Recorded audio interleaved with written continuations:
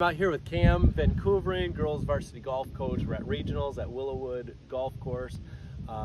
Nick, you played in high school, played at Dort in college. What's one maybe difference from playing to coaching? Yeah, biggest difference would probably just be not having an effect on the game personally, just having to try to affect the team morale, team opinion on the next shot, not really being able to actually like dictate score yourself. Yeah. Do you like that? Being Yeah. able to, you're almost one step removed, but. Yeah, no, I do. It feels like you can't quite help what's going on out there, but no, I enjoy it. Yeah.